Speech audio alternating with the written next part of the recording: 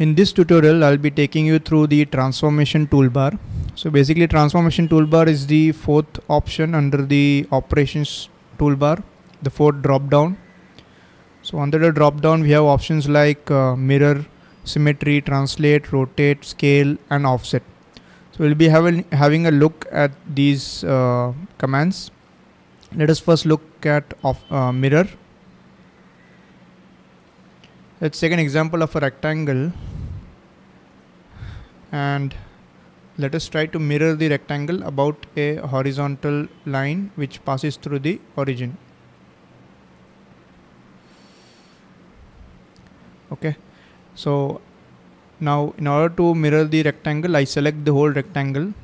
I make a selection box under which I have the rectangle, normal selection, and then I go to the mirror option, select the horizontal line, and what it's the result will be another rectangle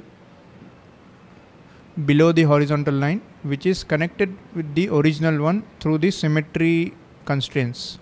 So basically symmetry constraints are generated, and whatever changes I make to the original rectangle will be reflected to the mirrored rectangle. So if I am to change the dimension of the original rectangle, say if I give it 100, so this change will reflect on the mirrored rectangle.